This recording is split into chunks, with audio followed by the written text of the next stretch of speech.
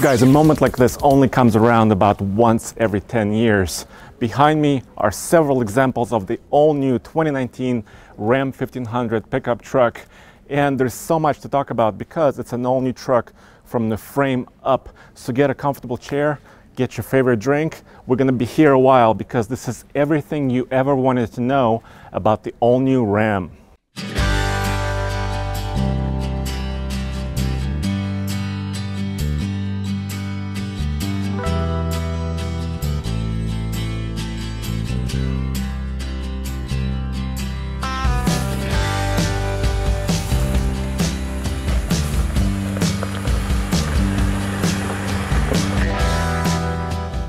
Ram decided to use hammers, different versions of them, for inspiration for the interior design and overall theme of the truck.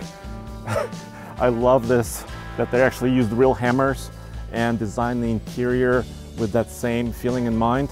Let me have the interior designer walk you through all the different grades. The truck is so unique with the range that really this truck can go from. So you got tradesmen, stand in front of tradesmen here, all the way up to our limited. And so early in the process, we wanted to really get everyone that was working on the truck sort of into the, I guess, the mindset of each of the customers. And for us, it was like, let's look at some things, and hammers started to come out because there's such a vast difference in hammers, right? So you got the sledgehammer that for us represents tradesmen. It's all about a working level truck, right? So when you look at, what's in the tradesman here, it's standard with vinyl. You got optional cloth, but we really looked at the interior just in the layout of storage and function. That's kind of one of the keys for the interior, is just making sure that this truck looks great, but performs, well as a pickup truck. So really durable surfaces. So you see things with the paint. Actually, it's got like a texture to it. It's got like a grit to it. So it looks like it can actually kind of take abuse, like that sledgehammer. It's got that feel to it, right?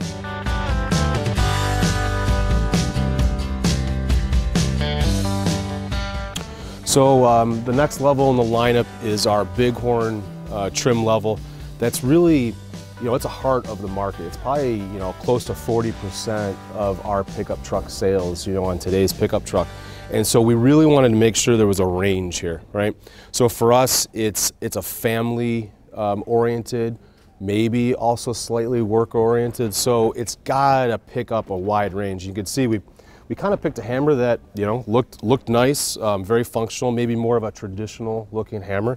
But you notice some of these things where you got this casting appearance, but then you got this brushed feel. And we actually did that on some of the parts and pieces. So the actual tops of the metal actually is clean and polished, and then the sides kind of have this casted feel to it. So it's kind of neat to see, sort of that relationship and actually play through to the final product. We have 4 interior color options for this pickup truck. That included 3 of them that you can see here. And so again, that kind of helps to make sure the range of this Bighorn is there so that really there's something kind of for everyone. Cloth seats.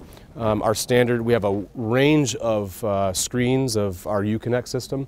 So we start off with our 5-inch radio, we jump up to an 8.4-inch radio, and then we jump up to an 8.4-inch navigation radio. So again, a wide range of options for the truck.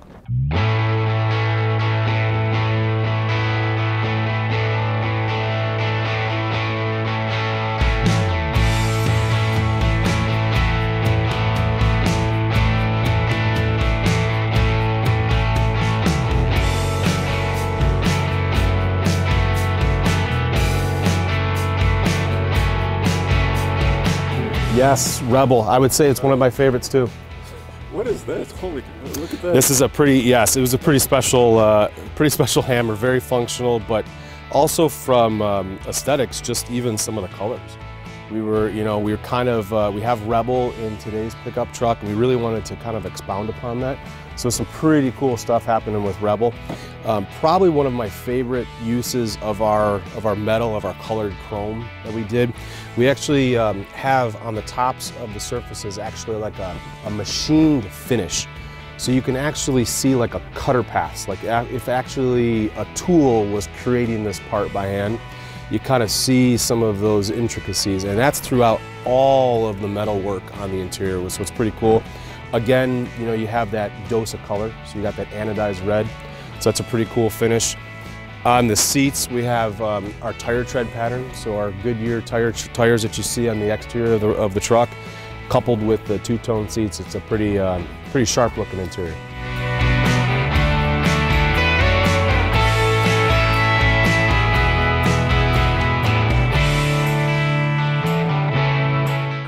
Laramie. So the Laramie and Bighorn are really sort of brothers in that sense. This again, pretty high take rate in terms of our truck, but a really cool, I think, hammer that's functional but aesthetically driven as well. You know, pretty nice in its tones. We picked some of the colors, you know, to try to go with some of the colors of the interior. This is showing our brown interior color scheme. We also have an all black interior version of the Laramie. So we really wanted to make this feel almost like today's Longhorn Limited in terms of the amount of stuff we've added. So we have suedes, we have this cool herringbone perf, so it kind of looks like a really sort of high-end piece of fabric.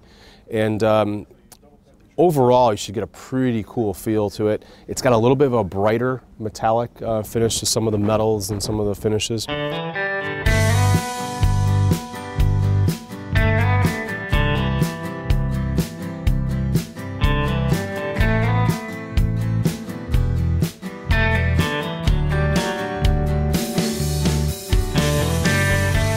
So these, both Longhorn Limited, it's our highest trim levels. You know, it's large in stature, right? We really wanted to have something that was that felt appropriate for a truck, and you can really see the play off of the casted and then this polished finish to it. And even this sort of knurling, you actually see that pop into the interior in some of the places, like all the little areas where the buttons and the controls are. Some of that knurling pops into the interior. This picture here shows off our indigo blue and frost interior. And we have, of course, an all black interior version. Something really cool to point out here is our 19-speaker Harman Kardon system.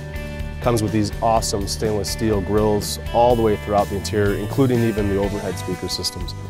And then this, like I mentioned, this is our indigo and frost interior, so it gives you a little bit of a light feel. So you know, that you're not, if someone wants the opposite of what our all black interior is, you can feel pretty light in this color. It's got, you can see on the image, you know, almost everything turns red. It's a little bit more softer everywhere. Really large dose of leathers and woods. Kind of the Longhorn. Longhorn, it's a little bit, yeah, it's a little bit more, I would say, it has an artistry to it. You know, a little bit more of a crafted look, and that's really what we wanted to put on the interior.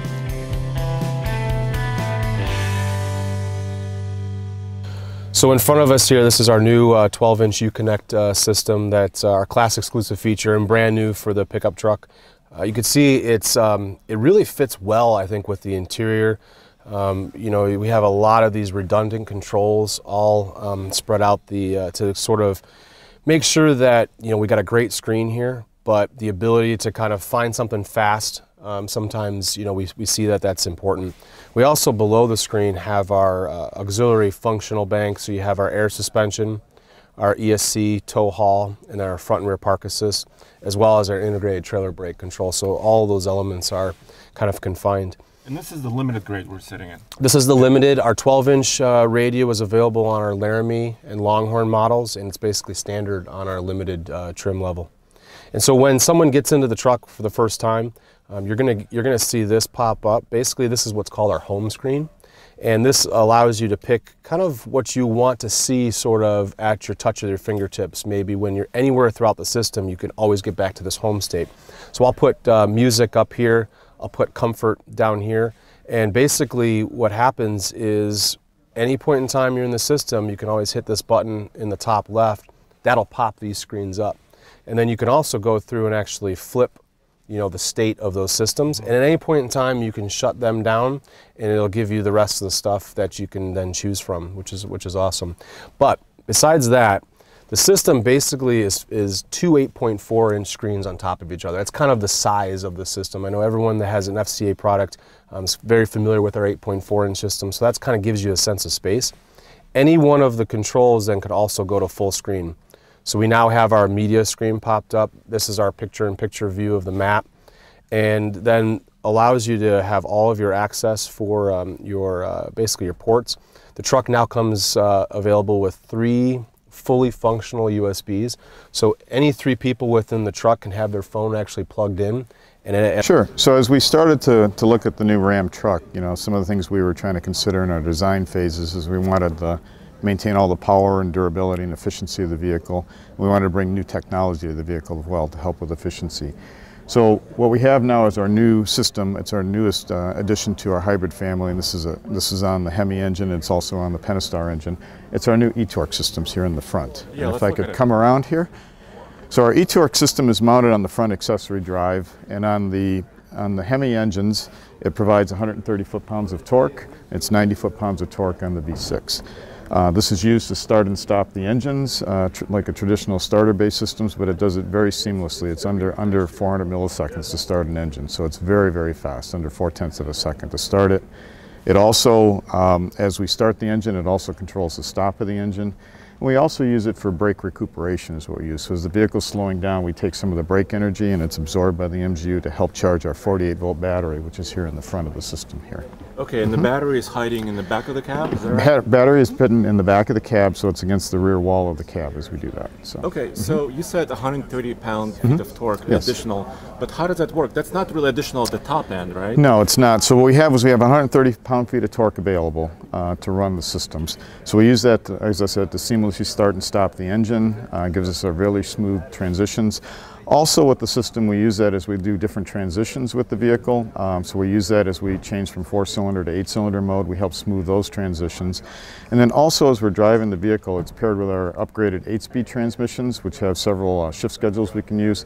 So we also use it to augment some of the power of the engine slightly. So instead of rather changing gears and so forth as we do that, we can use the system to boost in certain areas to help augment the shift schedules. So let's say I'm at the drag strip in a Hemi, and I put my foot all the way down. So what happens? So I get a little bit of boost off the line, and then what happens? So what would happen with this is we would start the engine with it very quickly. As I said, under 0.4 of a second, the engine will be up and running, and we'll continue to boost as the engine comes up on power. As soon as the engine power exceeds this, the engine will take over and continue to run full performance of the engine. Okay, and what is the horsepower and torque numbers on the engine? That one, you gotta look up, so sorry. I'll get it later. Yeah, I'll get that one later, so sorry. Okay? All right. So the traditional, what people would call traditional starter is gone. Its traditional starter is gone from a starter-based system as you would look at today from start-stop systems. We do have a traditional starter attached to the engine for very cold climates and certain areas where the belt would want to make sure we have capacity, or for icing of the belt. So we still retain the starter on the system, but it's not a traditional starter as you would with traditional start-stop systems today. It's just back to a basic starter motor. Oh, I see. And how does it work? You mentioned the cylinder deactivation. Yes. So is it true to say that the eTorque system kind of aids under light loads? It does. So what the eTorque system does is it's got a fairly sophisticated control system in it. So it's always looking for the most efficient way to run the powertrain. So it'll help the powertrain make decisions whether run in 4-cylinder mode, 8-cylinder mode, and which gear selection to use. Traditionally, when you'd see normal vehicles on the road, when we shift from 4-cylinder to 8-cylinder, you notice some of the transitions that's going on. We use the eTorque system to smooth those transitions out, so you driving the vehicle don't notice those transitions. Also in 4-cylinder mode, many times when you want to tip into the vehicle to accelerate, we have just a little bit more power than we need in the 4-cylinder mode, so we always shift back to 8-cylinder. That's where we use the additional torque from the eTorque system today, so we'll use that to augment that so we can stay in 4-cylinder mode longer. By staying in 4-cylinder mode longer, obviously we get more efficiency and better fuel economy for the vehicle.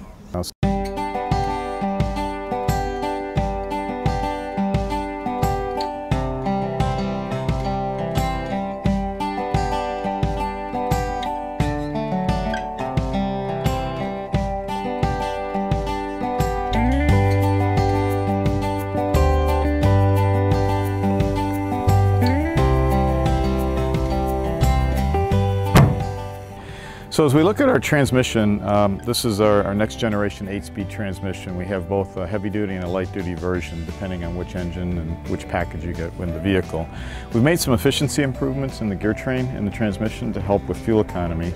And then we've also done quite a bit with the various shift schedules of the transmissions and automated shift schedules. So we have, I think, over 40 different shift schedules that you can choose from, and those work in concert with the eTorque system today. So depending on what the vehicle's desire is, the eTorque system can ask for different shift schedules, different shift patterns, and that allows the vehicle to match the performance of the operator of the vehicle and maximize our fuel economy.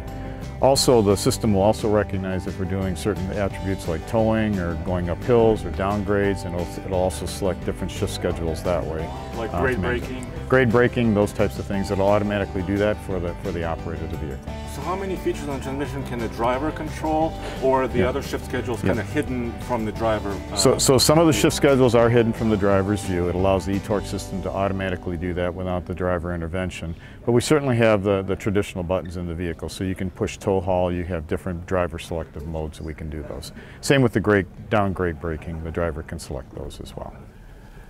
This is a really good start to the 2018 Detroit Auto Show. And I'm actually in the back seat of the new Ram 1500. And the most amazing part of this is how much room there is. I'm actually reclined. This seat does recline, and I'm just over 6'2", and I can go like this and actually be very comfortable in the back here. Ram is also offering rear cooled seats, and they stretched the truck about 4 inches for the crew cab, and about 2 inches of that is actually here in this area. It's very usable. So the crew grew 4 inches, okay, but in the process of growing it, we also took weight out. We've approximately taken 100 pounds out of the frame, as well as 100 pounds out of the body structure. Net, we're about 225 pounds lighter than the current Ram 1500. Payload and towing, with this vehicle, our towing number is 12,750 pounds. And our payload number, max payload number, is 2,300 pounds. And how did you arrive at those numbers? Did you want it to go higher, over 13,000 towing, or how did you arrive at this kind of capability? We looked at it as competitive numbers. You know, with the light duty customer, they're typically not towing. I mentioned 12,750 pounds. The light duty customer, isn't there for the most part. They're towing their trailers or, smaller boats and so forth like that.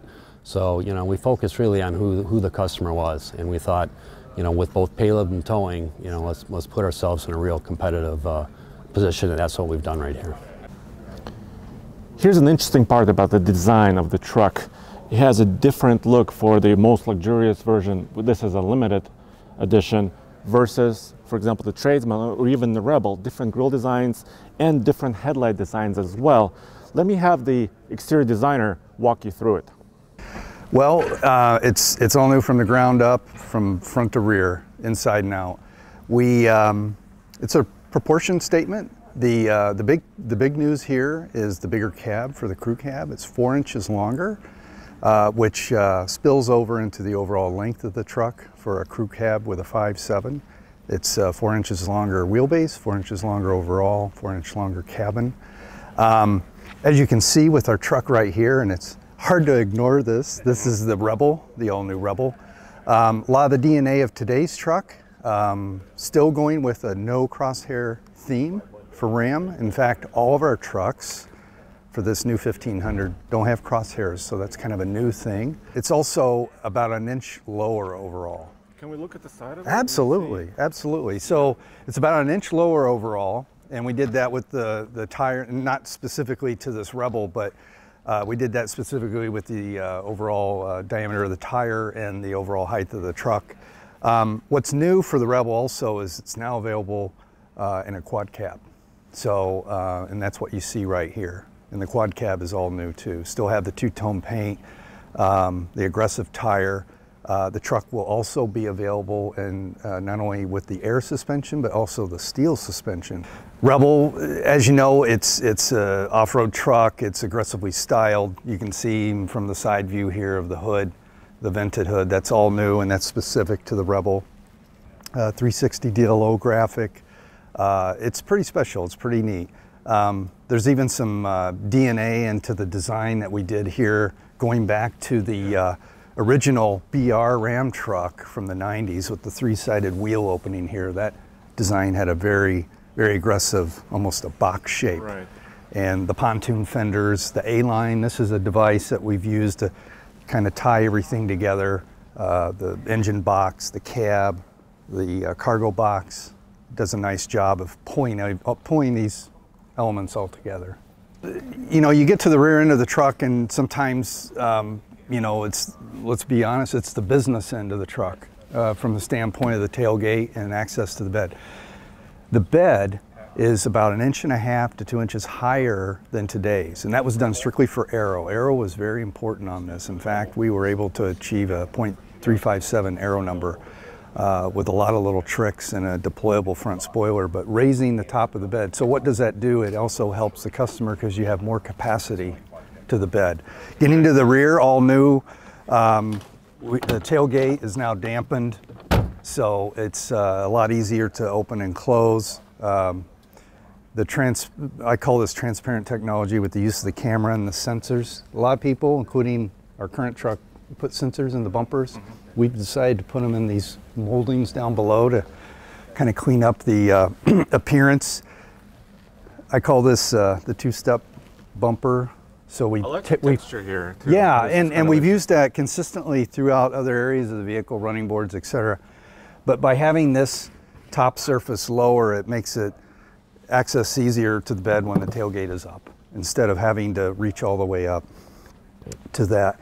4.5-inch tips. Today's truck is 4. These are 4.5, and these are black. Once again, real steel. It's powder coated to match the front. Premium tail lamps with the blind spot monitoring system. You know, a smooth body side, minimal gap here is very helpful. And while it's not just shown on this truck, we have deployable front spoilers. So at 35 miles an hour, it actually drops down. And then at park, obviously, it retracts. That's kind of a really unique feature, because I was thinking to myself a couple years ago, you know, fancy sports cars have active aerodynamics. Exactly. Why don't trucks? Well, now we do. This is my favorite version of the new Ram. This is the Rebel. And the big news about the Rebel is it's now available in 2 cab configurations: quad cab, extended cab, or a full crew cab. Also has 2 suspension options: the air suspension that was there before, and also a steel coil suspension. So that's exciting.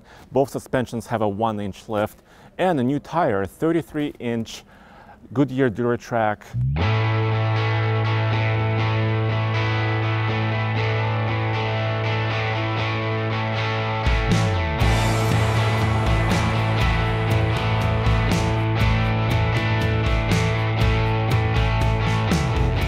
For the 2019 Ram, it all starts with the frame, and the frame has been fully redesigned. It has a little bit of a taller side rail, and this is an interesting part. This is an ATMM, basically a vibration module that can cancel out bad vibrations through the frame and help with a more comfortable ride. The overall ride of the current truck is good, and we've improved that ride. Primarily from some of our components in the front suspension, like we've improved our roll stiffness 20%. How we accomplished that is we took our front stay bar, and we moved it 180 degrees rearward. As you can see, it's almost behind the rear tires. That is a hollow tube, so we're always keeping weight in mind. Our lower control arms are aluminum, as of today, and then our upper control arms are composite. So that's a steel with nylon reinforcement. So it's a stronger front end than today, and what that does, it enables us to run our 22s on our 4x4 versions. Okay, and you also still have the air suspension. Have you improved that? Yeah, so this is 2nd generation air suspension. So we've improved it. Once again, our ride has improved, not only from our air suspension, but also from our shocks, because we have FRD shocks, frequency response dampening shocks, and that's the best combination of ride handling and comfort for a pickup truck. But once again, 2nd generation air suspension has a full functionality off-road 1 at 1.2 inches, increase off-road 2 at 2 inches. We have aero mode, comes down 0.6 of an inch, and then exit and entry at 2 inches drops. And that's also on your remote. Great feature for loading and unloading out of your cargo as well.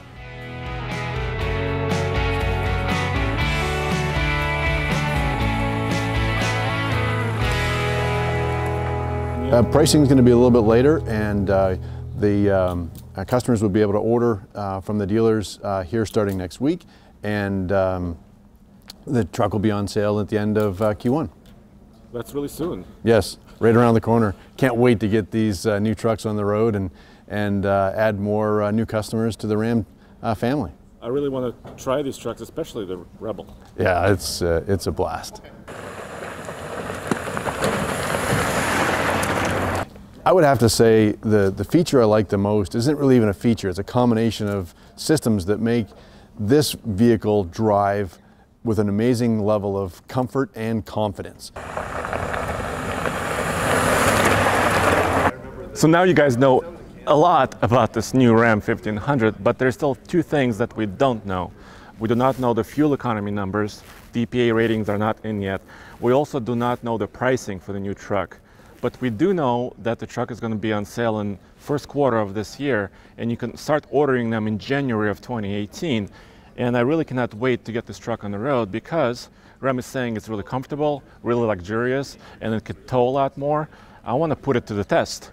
Go back to tfltruck.com for more news, views, and real-world reviews, and of course, lots more coverage from the 2018 Detroit Auto Show.